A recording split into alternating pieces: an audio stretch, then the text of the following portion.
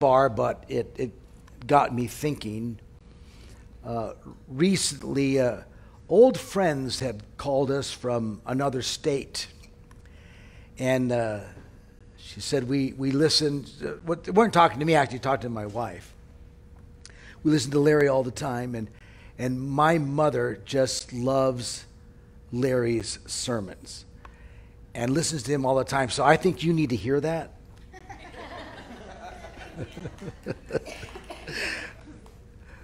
The reason I said is because the next week, Betty passed away. So being selfish, it's like, oh Lord, I lost one more listener. I have two left. But I say that because they were from this area many years ago, knew them and knew Betty well back in those years, haven't seen her for a number of years. But I was thinking about that, and again, in my tenure as a minister, I've done countless memorial services and graveside services and things of that nature. And it reminded me of how we're to look at the world again, in the fact that the macro view is that we live in a spiritual world that is just alive and maybe even more so than the world that we see. And as Christians, we're called to live by faith, which means living according to the world that you don't see, but that you know is true. And so we live in the hope of the gospel. The hope, the word hope, not meaning wishful thinking, but a sure thing yet to come, that we live in the hope of the gospel and that we live now in the power of it and heaven to come. But if we look briefly at the invisible world, we get a kind of indication. The Bible indicates that when we die, we will not be alone, but that angels will accompany us on our journey to heaven. That's our destiny. Now, I wouldn't make a doctrine of that we all go to heaven and angels escort us there. But there is a wonderful story in the scriptures that Jesus tells. And in the telling of the story, he speaks of the one poor Lazarus who dies. And it says, the angels carried him to Abraham's side, or Abraham's bosom in some translations, which is another term for where Abraham resides is paradise. But that when Lazarus died, he was escorted by angels into heaven. I like that thought. It's certainly a biblical one. I have no problem stating that to anybody who may be on the verge of passing away. And guess what? All of you are. All of you are. Our life is short.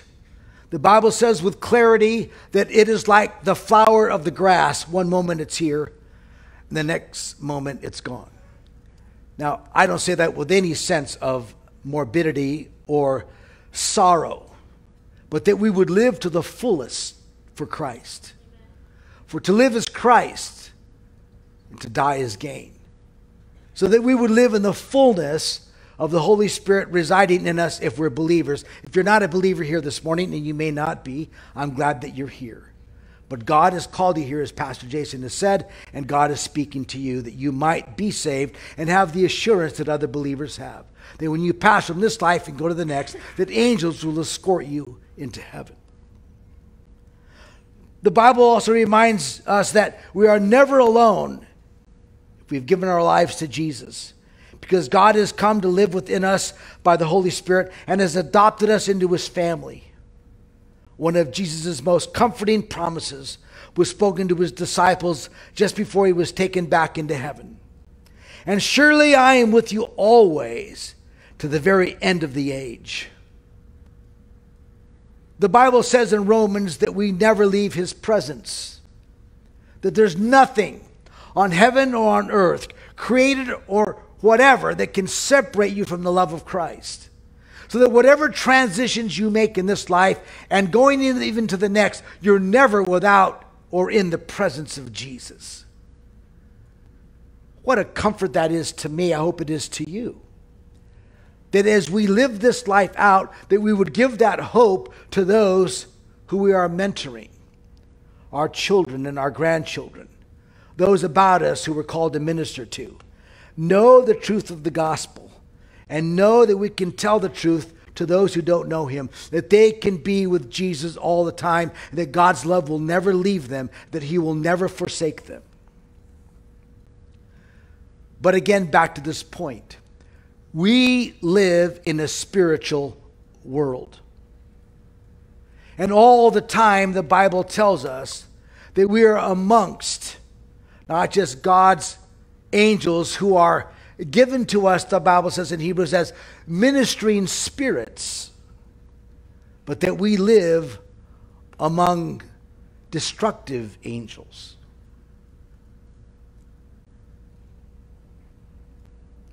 We live among principalities and powers in high places. Those terms are given to the hordes of angels that follow Satan. We read last week a story of a demonized man. I want to remind you that that story is a true one, and that we can look at it in the micro view of how demons act and how they seek to destroy humanity and make you more beastly. But before we get there, I want to just address yesterday's near assassination of once President Trump. I care where you stand politically, but not that much. I will tell you my point, why I'm a conservative, why I vote for men and or women who aren't pro-abortion and who are not pro the homosexual agenda. That's the current administration that we have. Extremely poor, destruction of babies in the womb, and extremely homosexually forward. I don't care what you think of Trump, really. I appreciate his policies, etc., but that's not the point. Doesn't matter who our leaders are. That addressing any of them with violence is satanic. It's the unseen world that we need to see that really won't be talked about on the airwaves. That behind whoever does that is a demonic reality. Most likely demonized. If I can remind you in last week's message, in fact, let me read the passage to you out of Mark. That as Jesus had quieted the storm by his command, so they come to the shoreline and are greeted, if I can say using that word, by a demoniac, someone who's demonized. When they arrived at the other side of the lake, a demonized, or it says here in this version, demon-possessed man. Let me remind you, in the Greek, we do not translate the one word demon-possessed. There's not two words in the Greek. There's one word that is best translated demonized. Now, we can say he's in him. We can call it demon possession, but those aren't necessarily biblical terms. We have to be careful because we are so Hollywoodized that we look at many religious things and truths with a skewed perspective because Hollywood has given it to you. I wear a cross because when I deal with demonized people, I stick the cross out and it keeps them away. Not. That's Hollywood. The cross, the continued barking at this poor soul that's demon possessed to come out of him, and all the stuff that goes with that is Hollywood. We don't see that so much in the scriptures.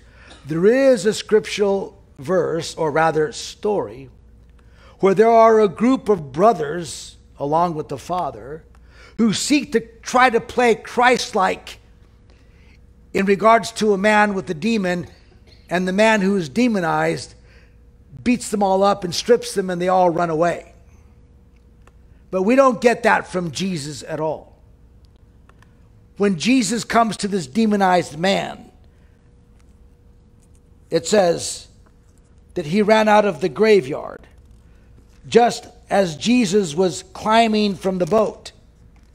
This man lived among the gravestones and had such strength that whenever he was put into handcuffs and shackles, as he often was, he snapped the handcuffs from his wrists and smashed the shackles and walked away. No one was strong enough to control him, and all day long and through the night he would wander among the tombs and in the wild hills, screaming and cutting himself with sharp pieces of stone. We can only imagine the fear that he raised in that community, and how he alone kept everybody home at night. He was someone to be reckoned with because he was demonized. Now we know that there was a herd of pigs there. So without going into this whole story again, as the pigs were there, the demons have barked something out to Jesus. You remember what they said? Don't torture us, now is not the time. They were referring really to a time in the last day when they will be eternally tortured, so to speak, where they will be thrown into the lake of fire with the evil one. They're most likely referring to that day. But when they come to Jesus, they don't come with some sense of power over him, but in fact bow to him. And then they essentially kind of do what Hollywood does now.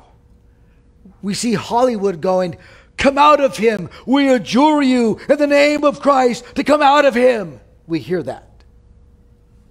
We don't see that so much in the scriptures. But essentially that's what the demons do to Jesus when they come to him. They come, we adjure you in the name of God to not torture us at this time. They kind of want to expel Jesus. They want to exorcise Jesus. But they bow. Jesus, who's still far out in the water, when they see him and run to him, speaks, come out, you evil spirit. It gave a terrible scream, shrieking, what are you going to do to me, Jesus, Son of the Most High God? For God's sake, don't torture me. What is your name? Now, we know that this man probably had a dual personality by the nature of his sickness. So, he replies, Legion, for there are many of us here with this man. Now, for those of you who've ever studied ancient or Roman culture, a legion has shifted from at one time 8,000 men to 4,000 men. Probably a legion would be 6,000 men. So we know this. There was a lot of them. And again, as he's demonized, I'm not sure they were inside of him, but they were about him, and they were controlling his life. So let me, if I can, move for a moment again sideways to what happened yesterday. Most likely, the poor soul was demonized. I think anybody who does that at some point is extremely controlled by the evil one. Anybody who murders or does horrific crimes as such. Hitler was a demonized man. anybody like that is. And there's, by the way, a lot of evidence that backs it, but I'm not teaching on that per se, so I'm not going to go into that, and I have before, where his background, there was a lot of spiritual input into his life. But let me just say this, that you can be demonized even as an institution. Let me tell you what I mean by that. Is that you can have an institution that does very evil things, but people within it are like you and me. They don't get the big picture, they don't see all that's going on, and they're doing what they do, but the institution in itself is doing things that are very evil to people. Because institutions can be demonized in that regard.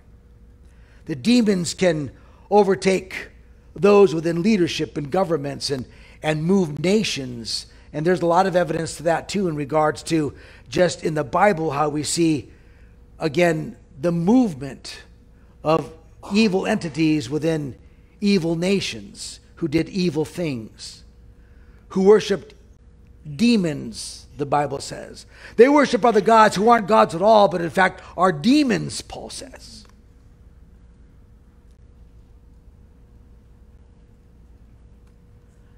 So when we find what happens yesterday, it's appropriate for us to pray. Because I think that our country is all the more moving towards an institution that's being driven by evil spirits. And I don't know how all that works out. It's complicated. I can only tell you what I think in that regard. But as we move more and more towards what I would call evil legislations, the more we see the hand of evil that is actually within the institution, even though there are good people within it. Wherever your heart is your Lord. There is no individual here who is Lord of their own lives. There is something that you find more important than anything, and that's your Lord. Some of you have to look deeply because your Lord is hiding and you don't tell the truth. If Christ is your Lord, then I'm inviting you to see the whole world through the lens of the Scriptures. That you would have a worldview that is driven by truth. That Jesus is your Lord. That you do what you do because He's your Lord. What's another word for Lord? Master, boss, CEO. Put it in whatever term you want. The one that rules your life is where your heart is. So if you want to know who rules your life, find where your heart is. Where do you give all your time to? Where do you give all your energy to? That's your Lord. May it be to the things of God. May it be to Christ.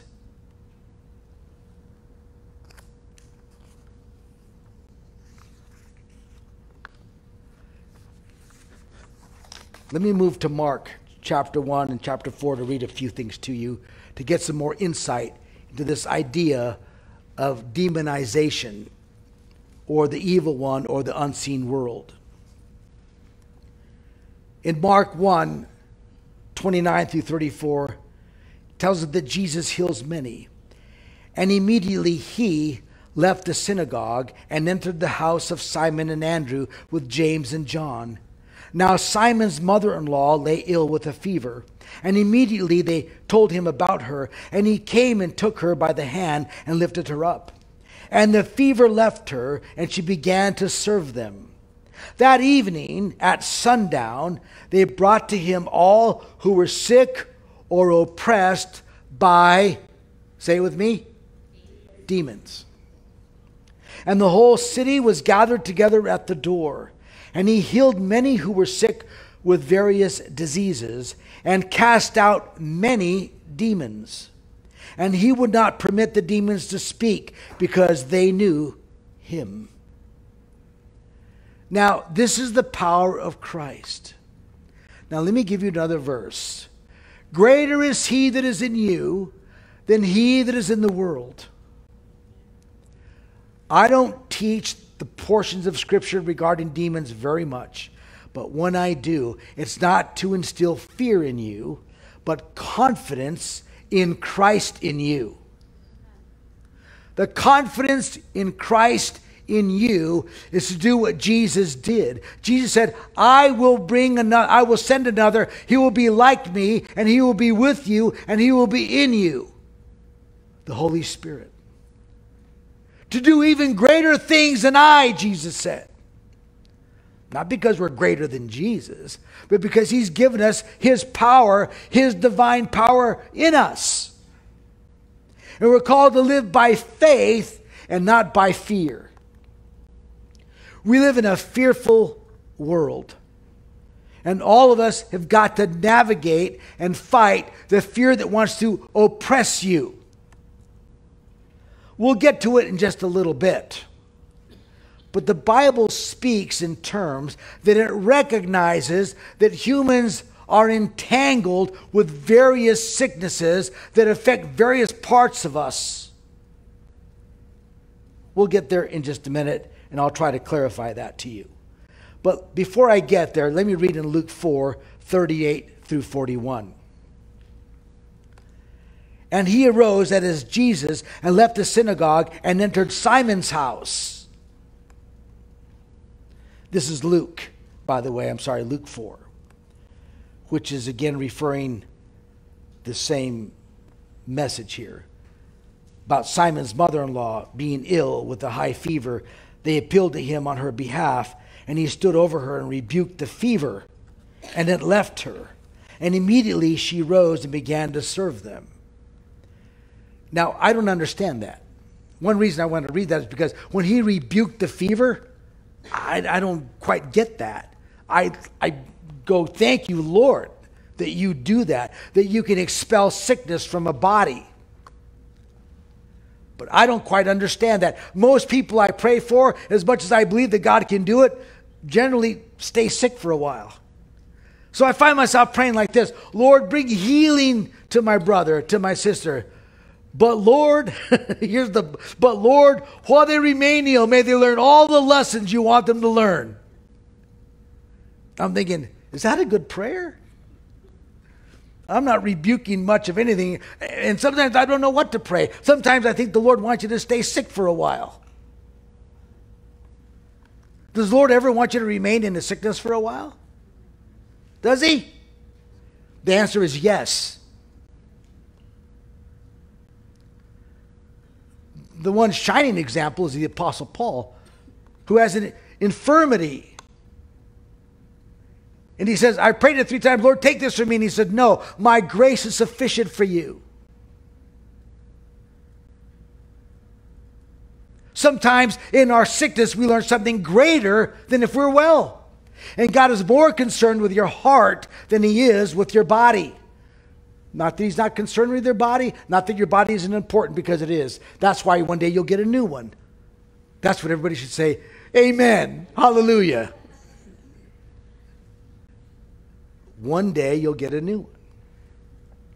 Because God thinks that's important for humans to have. Why? Ask me why. I don't know.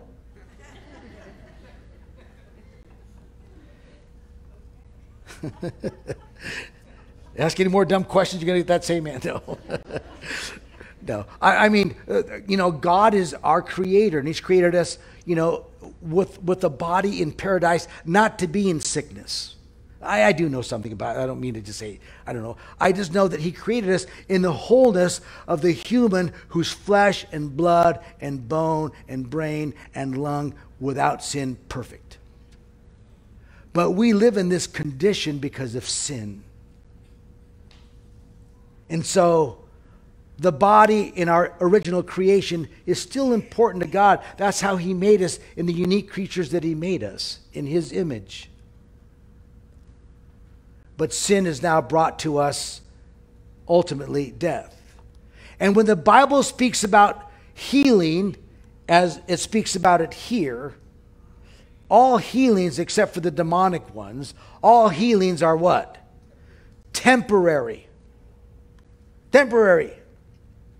As I've said many times, he raised Lazarus from the dead. Remember that? John chapter 11. He raises Lazarus, come forth. And Lazarus comes out of the tomb, and he's bound up in grave cloths. And they go, release him from the grave cloths. And he's, okay, hang on, Lazarus, you're going to die again, probably in another few years. It was only temporary, because God is revealing through Jesus the Son the reality of who God is, that he's more powerful than disease and death. But it won't come until all death and disease and Satan is vanquished. And until then, we have a battle. We're in a war. For we do not battle against flesh and blood, but principalities and powers in high places. So when something happens like yesterday, that we would go, the devil is prowling about. He's prowling about. I read, again, I can't testify to Trump's spirituality, or, he claims to be a Christian. I don't know him. I just know what the media says about him, and this part wants to say all the bad part, this part says all the good parts. I like his policies.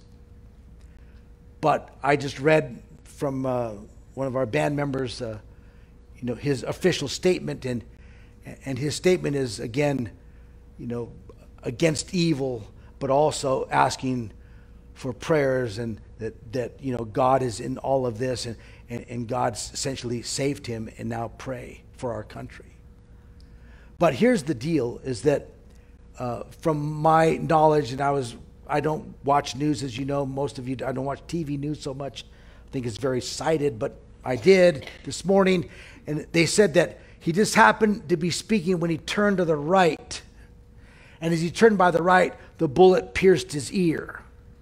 And if he hadn't turned to the right, we would be talking about something else. That's what they're saying is a miracle, that God is in that. Now, I don't know the hand of God in everything, but I know that God is everywhere. And God isn't overtaken by evil, and God will preserve who he needs and is willing to preserve. Our point of view is that as we see the world unfold, good and bad alike, is that we see also an invisible world. Back to the point. We live in a world, macro, where the evil one is moving about his forces in such a way to destroy God's body, God's church, God's people, God's human. Not just the church, but that specifically because it stands in the way of his work. But he wants to make you and I more, I'll say it again, beastly. The further we get from God, the more beastly we become. And when you see sin take its toll, you find they become more animalistic. They become less moored or less anchored to morality or to the things that God is. And they're now tethered to their own desires. So that I'm my most natural full self when I'm who I want to be, which is, I'm God. And what's going to rule my life is my desires, whatever they are. We're moving more and more to that world. And the other ugly part of our world is that we now are creating in the soul of a nation or in people a desire for safety more than freedom. How do you get to be more safe? Bigger government. The bigger the government, the less the freedom. People don't want freedom, they want safety, so they make government bigger. Without going into all of that, there's not a political message. Is that we live in a spiritual world that is moving forward to destroy humanity. There is a pattern to evil, and the pattern to evil is to make men less like men.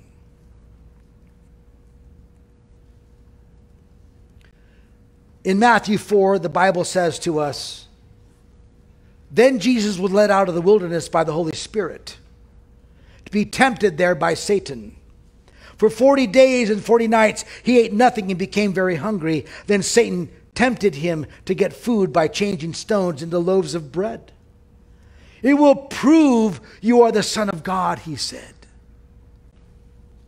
But Jesus told him, no, for the scriptures tell us that bread won't feed men's souls. Obedience to every word of God is what we need. Here's the temptation. Okay, you know who you are. Others apparently think they know who you are. Prove to me that this is who you are. What is Satan doing? He's trying to take out in Jesus something connected to pride. He's trying to say, Jesus, it must be important to you that you prove to me what you say is true. Jesus is essentially this: I don't answer to you, I answer to the Father. Now, how many of us are caught up in that kind of world where somebody says essentially to us, oh, prove it. And we kind of go, okay. In all kinds of ways, life says, oh yeah, prove it. And we get prideful, and we're always having to fight pride. I still fight pride. 71 years old, I'm fighting the same stupid pride that wants to tell me, prove yourself to so-and-so or to so-and-so. Let them know how educated you are. Let them know how much experience you have. Let them know how much, and fill in the blank. Because they don't really know you, but they need to know you. Because somewhere deep inside of us, or deep inside of me, I need man's approval. I have to fight that. I have to fight loving you and telling you at the same time, but what you think of me means very little. I love you, Joe, but what you think of me doesn't matter that much. I'm going to love you anyway.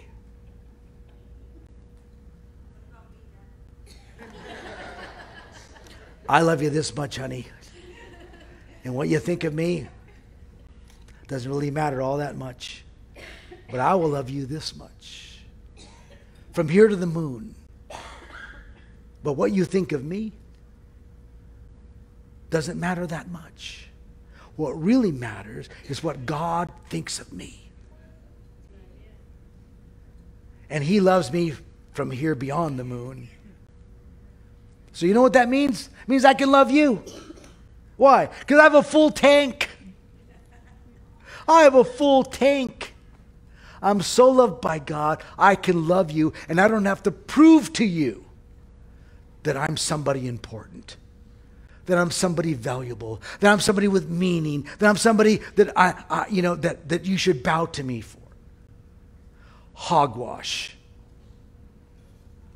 I'm loved by God, and then I'm going to keep working at, in the flawed way that I do, to love you. All of us fall short. But if we belong to Jesus, then we are fully loved. By his grace, we've been saved. And we have a blessed hope. And the divine nature of God, in Peter tells us, resides in us. But Satan even goes to Jesus and says, again, this is the evil world. we're seeing it out front here in what's recorded for us in the Word of God, but it's a microcosm of how Satan works. That's the point. That he wants to tempt us. Maybe it's not Satan himself like here with Jesus, but his demons want to tempt us just the same, to say, you know, whatever you want, I'll give to you. And he'll give it to you. But it's going to cost you a lot, and you're going to be enslaved for it. Jesus came to set you free. And Satan is here to make you a slave to him and to the desires of the world and not the Lord. So then Satan took him up into Jerusalem and up on the roof of the temple, and he said, jump off, he said, and prove you are the Son of God. He keeps saying the same thing. Prove it. Prove it, Jesus. And you see, the world's going to be like that to you. It's going to be, prove it. Prove you're a man. Prove you're a woman. Prove it. The Bible says, live before God and work out the good deeds that he's prepared for you to do before you were born. Go do good for the sake of Christ. Stop trying to prove yourself. That's satanic. Satan works in various ways, and I don't tend to know them all, but I can tell you what the Bible says. And the Bible says that he's looking to trap you. The Bible tells us in Timothy, in 1 Timothy, it tells us that pride entraps you. Pride is the devil's trap. He works in all kinds of ways to enslave us to something other than God. Jesus responded, it also says to put the Lord your God to a test is foolish. Next, Satan took him to the peak of a very high mountain and showed him the nations of the world and all their glory. I'll give it all to you if you just kneel and let me be your Lord. I'll give you whatever you want. I'll give you the best of the world if you just worship me. We don't like the word worship because that's like, I wouldn't do that. But I'll just give you the best. I'll give you meaning and purpose. I'll give you value in men's eyes. You know, we like that. We like that. You know, I was many of you know, maybe you don't, I'll briefly say, I was ordained in 1979. That's when I came out of graduate school. And I have a counseling degree, but all my life I've been doing ministry. But within it, God's given me some other task along with pastoring the church. As I pastored the church, I was the executive director of a YMCA for 14 years while I pastored this church. And then I left for 5 years. When I left there for 5 years, I was chief of staff for a politician while I pastored this church. And here's what I learned about politics. When you spend time with politicians, they're talking to you like this. Hey, it's good to see you. I'm so glad that you're here. I really am glad that you're here. Oh, excuse me. And they go to somebody who's more important. They're always looking at you, but they're looking beyond you. They're looking for whoever it is that they need to talk to. And that's an ongoing thing in politics. Because what's really important, there's always exceptions. Not everybody's like bad in politics. I'm not saying that. There's good people in politics. But most of them are looking at you, but looking somewhere else. For somebody else more important. Somebody else had a little bit more money to the campaign. A little bit more money, a little bit more of this, a little bit more power. They're always looking beyond you. They want the approval of men. How do I get into office? By your approval. If I'm not careful, I'll turn it around. I won't say, I want to be approved by God. And if you like that, hire me. If you don't, don't. But we say that, but then we find ourselves sometimes really looking for your approval. It's a hard business because Satan is there. The evil one is there. Why? Because that's where power resides. And that's where he can move many souls to evil. Again, because demonization isn't just an individual. Sometimes it's environments. It's movements. It's Nazism. It's certain kinds of communisms.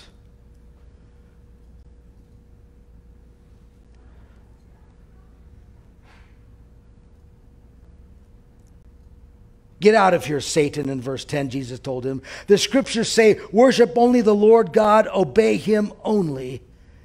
Then Satan went away, and the angels came and cared for Jesus. You will be cared for always.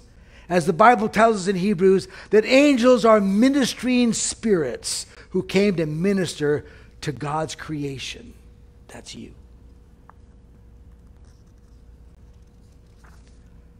As we come to time being an issue, I want to read you this to kind of clarify something regarding demonization and mental illness. Life is complex, and you're complex. You're all complex. We like to categorize you with little one-liners. And we like to group you all, but we're all very complex. And we're body, soul, and spirit. And we segregate that, but in the Greek language and even in the Hebrew, those are harder sometimes to separate, and it's more of a wholeness. But we separate them, especially in the sciences, because as we separate those things, we can make more money off if we just deal with your soul or with your body or with your spirit or with your, and we can label you, and once we label you, we can go like this, oh, you've got this, you're bipolar. And then we can shovel all kinds of money into that, and we can label you, whatever. I'm not picking on anybody who's bipolar. I'm just saying that there's all kinds of labels for whatever your sickness may be, psychologically or physically. But in the Bible, we find that that's not quite as easily done, but because we're complex, and we rarely ever hear about the spirit or the spiritual part of us or the absence of the spirit as to why we're so sick. By the way, I did hear, as I was listening to the news, it was on Fox News. I don't know who the guy is because I don't listen to it anymore. But the guy was talking about what happened yesterday. And then at the end he goes, but I'm just going to invite you all, go to church today and go pray. I said, oh, praise God. Somebody said go to church on TV. A host. Okay.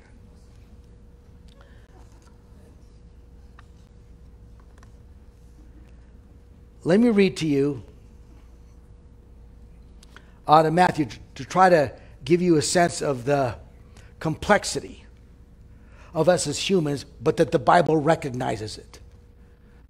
The Bible isn't silent about it. And it's the only religion, I don't like talking about it like that because it seems like it's like one of many religions. Christianity is the only true religion. Not because I say that, because the Bible says that. That there's no other way to heaven but through Christ the Son. That's it. There's no room for anything else. And a lot of other religions say, oh, we don't believe in that. We just believe Jesus was a good guy. And as you know the story, Jesus can't be a good guy if you believe he really was, because he said he was the only way. And your way, if it's not his way, is not a way. And he did other things that you would either have to say that he's crazy or he's a liar. Jesus didn't give you an option for him. I am the way, the truth, and the life, and no one comes to the Father but through me. That's what Jesus said. Okay. The Bible is the only faith or religion that really treats spiritual life and soulish life in what we really see to be real in the world. it treats it in the reality of our complexity and understands it and addresses it. In every other religion, by the way, or cult, you expel demons with hocus pocus stuff. There's all kinds of stuff on expelling demons in Egyptian ancient writings and texts. All kinds of things in history on how you can expel evil spirits. They're all calling on something over and beyond them to do this kind of work through hocus pocus stuff. Only Jesus said, "Come out." And they came out. What's your name? Be quiet. Go to the pigs. There was no hocus pocus. There was no, I've got to talk to the Father about this. It was Jesus in his power to say, "Come out of him. Go into the pigs. Pigs go into the sea."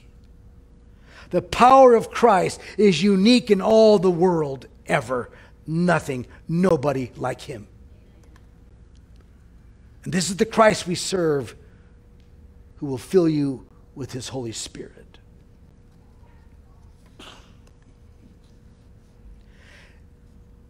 In Matthew 4:24, there is a list of the infirmed with a clear distinction between the demon-possessed and those that are crazy.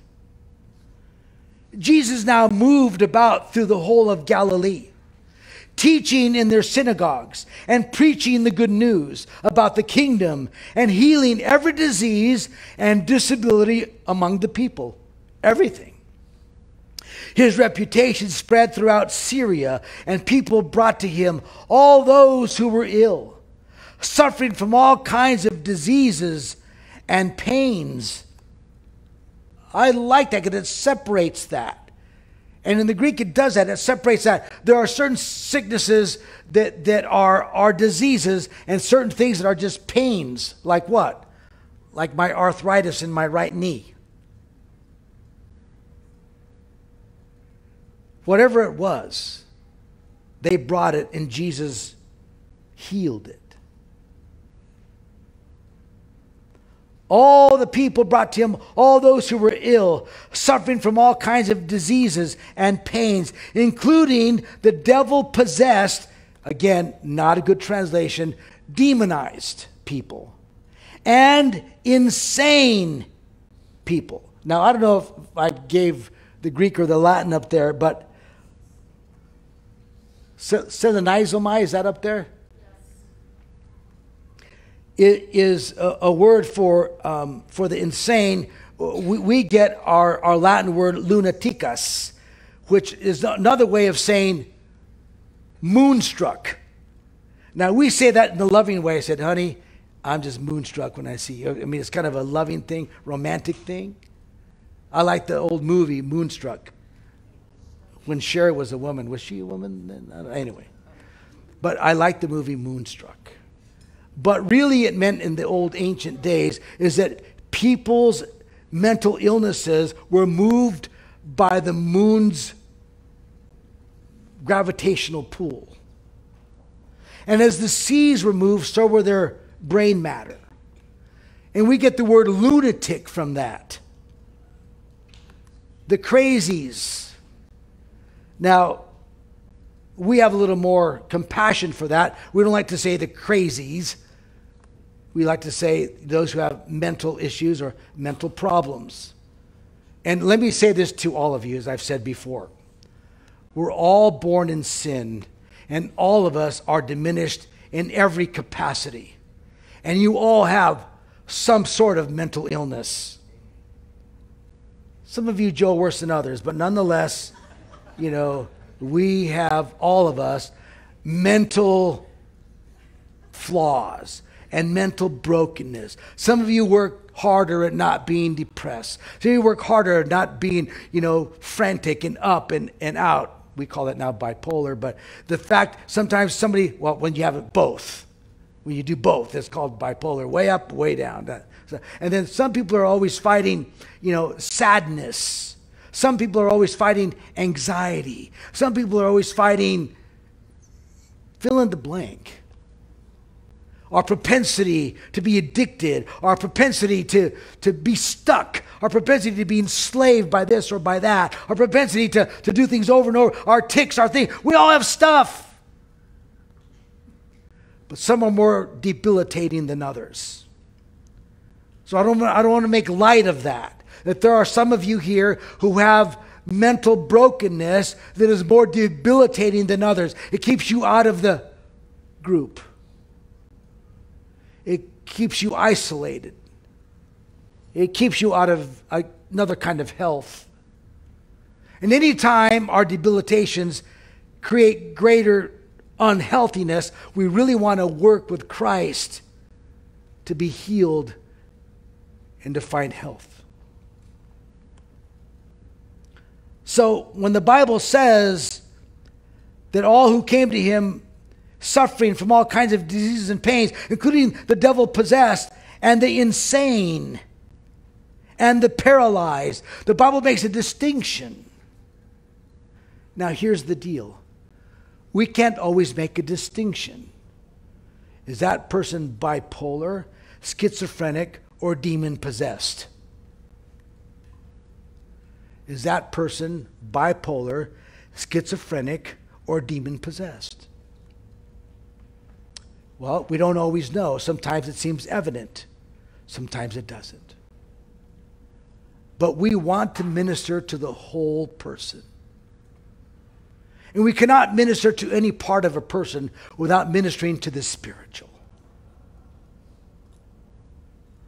If it's physiological, like a depression, then they need rest and medication and nutrition.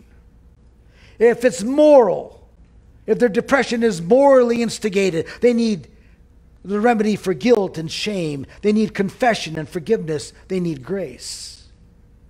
If it's mental or psychological, they're cast down and extremely discouraged. They need love and support. They need community. If it's spiritual or demonic, they need prayer and the Word of God and the power of other believers about them. We are complex, and we fight a battle that is both a battle from without and a battle from within. But we can address it all as believers because we see the whole person. I'm not ready to go call people demonized, but I'm more apt to say demonized in the sense that they don't have to be possessed, but there's demons that in fact are controlling them and moving them in ways where they're enslaved to ill habits and diseases and functionality. And God is there to bring healing to you. If you're here, you feel stuck.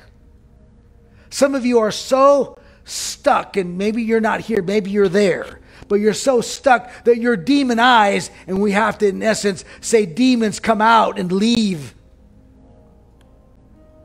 But we're all fighting the battle of a demonic world that wants to make you more beastly. So the Bible tells us in Philippians 4:4, rejoice in the Lord always. Again, I will say rejoice.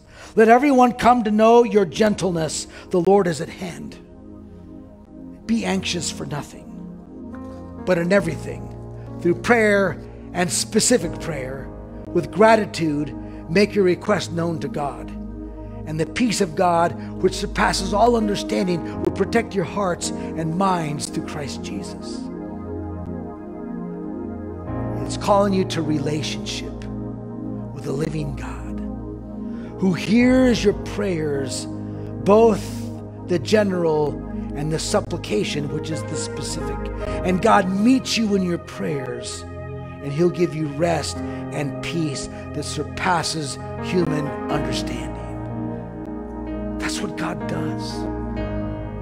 But come not doubting, but knowing that this is the God we serve. goes on to speak to us in Philippians. Finally, brothers, whatever things are true, whatever things are honest, whatever things are just, whatever things are pure, whatever things are lovely, whatever things are of good report, if there's any virtue and there's any praise, think on these things. Put your mind in the things of God. Don't let your minds go wherever the world wants to take you. Be mindful about where you put your mind. Take in the things that are of God.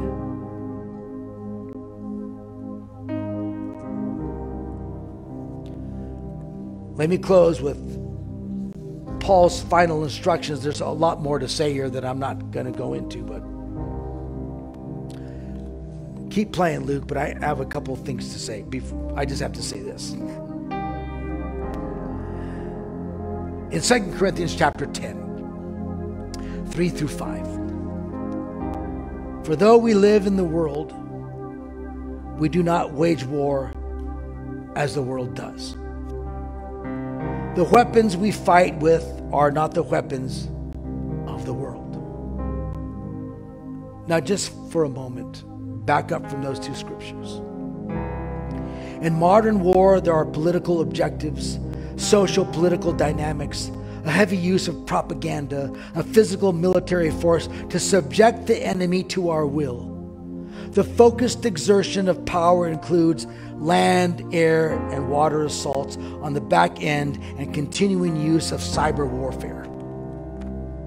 That's my thoughts of current war. We're called not to fight like that.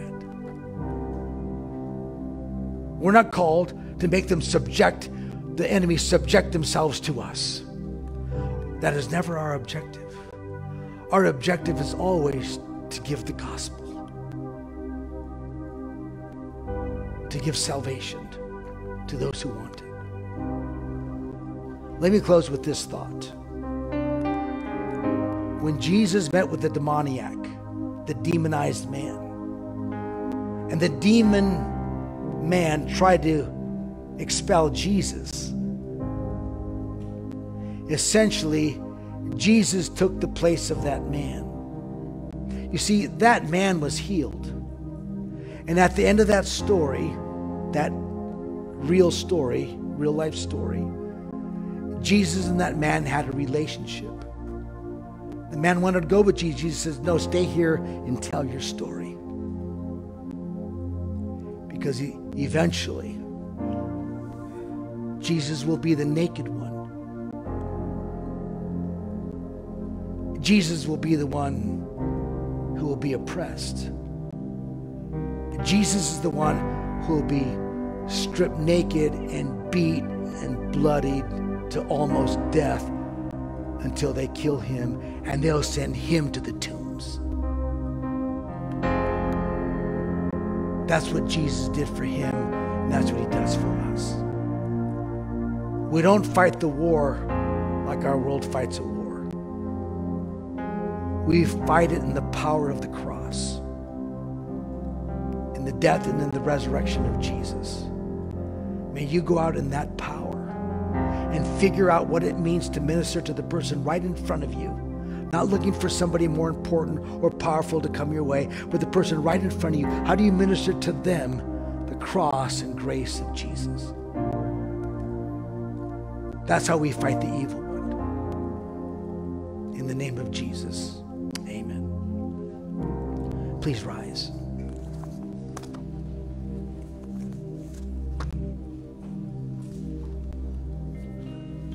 The band's gonna do a new song for some of you, an older one for those of you who know it. But in the middle of the song, there's a couple lines. Luke, can you read it to me? Or oh, here it is. Thanks. I don't know this song. I'm just kidding. The song is called Honor Christ the King. There are people captive, unable to fight, held in prison black as midnight. And he sets the captive free. He sets the captive to flight, and he strikes the night with the light. And then this verse 2, speaking about end times and not to be afraid, it says, frozen by the roar of the lion, fallen by the rage of the bear, which are other countries, other entities, and shaken by the breath of the beast, the Antichrist who will come. But we're hidden in the breast of the King. And we know the strength of being in Christ. Whatever happens about us,